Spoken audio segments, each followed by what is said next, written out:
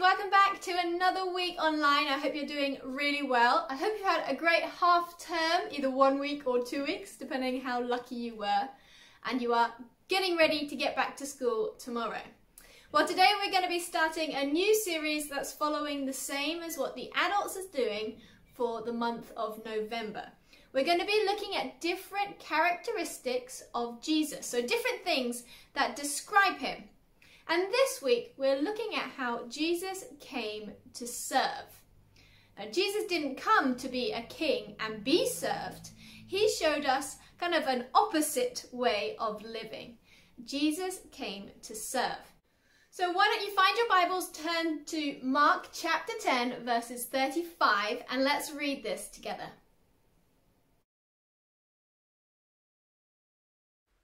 James and John came to Jesus and asked him a question. "Teacher, let us both sit next to you in your kingdom, with one of us on your right and one on your left." Jesus replied, "You don't know what you're asking for. Can you really suffer like I will?" "We can," they answered. Jesus said, "It is not my place to say who will sit next to me. These seats belong to those they are prepared for." The other disciples heard about what James and John had asked and became angry at them.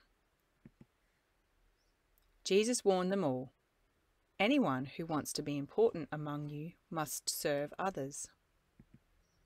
Instead of putting yourself first, you should put others first. Even the Son of Man did not come to be served, but he came to serve others. He came to give his life to set many people free." So I've always found this story to be a bit funny and a bit, well, disappointing in James and John. Because these two brothers had been with Jesus for a really long time, and yet they were arguing over who was going to be the most important. Now, you would have thought by now that they had learned from Jesus that it wasn't about being important, it was about following God. But here they are, they come to Jesus and they ask for something almost crazy, to sit at Jesus's right and left side in heaven. They want to be important. They want to be seen. They want other people to know that they are chosen by Jesus. Jesus really had to explain to them that they had got it completely wrong. See, Jesus didn't come to show power in the same way that other rulers had. He didn't want to be known as being powerful. He wanted to be known as loving and servant-hearted.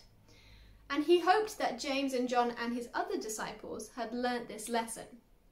Those who are the least will become the greatest.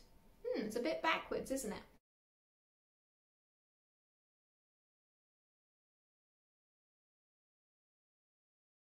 So this backward teaching, do we think we can learn from this? Do we want to be powerful? Do we want to be important? Do we want everybody to see how great we are? Or are we someone who is more like Jesus, a bit more servant-hearted? So this is a bit like a test to see how truly servant-hearted you are. So you have to be honest when answering these questions or else it doesn't work. And you don't need to tell anyone. It can just be something that you do in your head. And at the end, I will show you a scale of maybe when you need to do a bit more work, or maybe you are just perfect at being a servant. Question 1. Your mum asked you to help with the dishes. Do you A. run and hide? B. do it but complain? C. go straight away to help? Question 2. You woke up early and everyone is still sleeping. Do you A. jump on everyone's bed? B. put the TV on though you're not supposed to? C. play or read quietly and let them sleep. Question 3. Your brother or sister needs help with their homework that you know. Do you A, ignore them and go play? B, ask your parent to help them? C, help them. Question 4. One of your friends is crying in the playground. Do you A, ignore them and keep playing?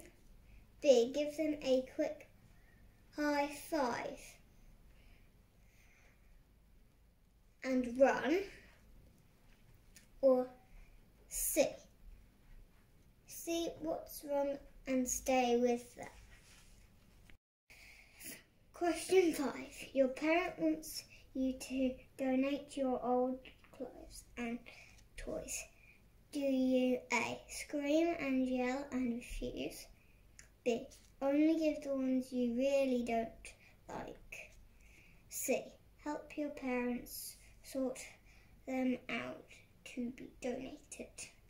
So how did you do? Well, of course, it's only a little quiz and things like this may not come up in your life, but the idea is there.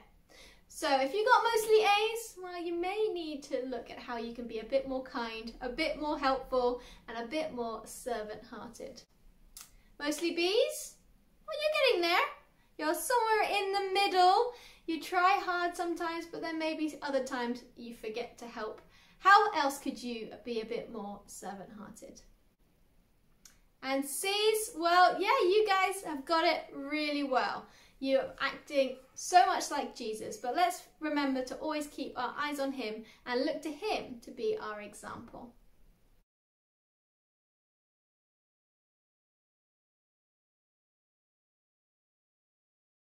So how well did you do? Do you need to maybe try a little bit harder to be more servant-hearted? Or are you someone that's just naturally able to help those around you? Well, I think all of us will have to try harder at being more like Jesus because he was perfect and we never can be perfect. But God can always help us when we ask him to.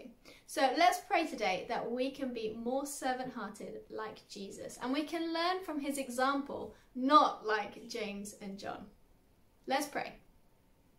Dear God, thank you that you love us so much that you sent your son Jesus to be our perfect example.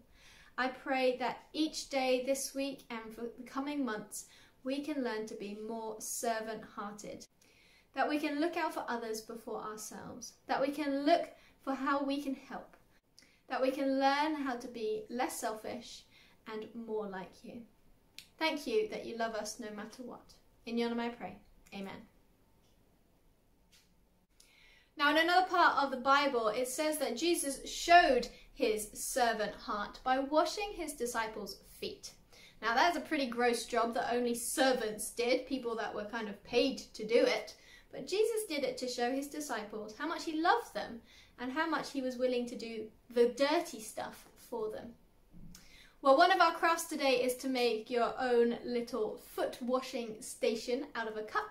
So why don't you check out the description box below to find the instructions and see if you can make one at home. There's also some other ideas of how you can be a bit more servant-hearted this week. Maybe you could make some coupons for your family members to use. So maybe 1 free washing up the dishes without being asked, or breakfast in bed coupon. Whatever it is that you want to do to be extra helpful this week.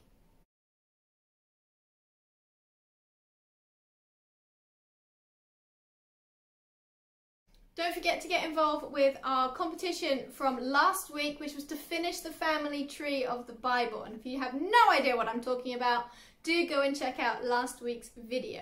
You've got until November 14th, so a few more weeks to get it done and sent to me so I can see it. And lastly, it is November now, so I have no problems mentioning Christmas again. This year we're making a movie instead of doing our annual play. And it's not just for your kids, it's for everyone. For adults, for grandparents, for teenagers, for pets even. Whoever wants to get involved, can. Wouldn't it be amazing to see the whole church doing something together, even though we can't actually be together in the same room? I will be sending out more information about ways that you can get involved, ranging from just a few minutes of talking to a camera to helping out with big roles. And also, if you have any special talents that you would like to add in, like playing an instrument or dancing, or I don't know, sock puppets, do let me know so I can add it in to the play. Well, it's been great hanging out with you again today. I hope I will either see you next week on video or next week at the church. Have a great one. Bye.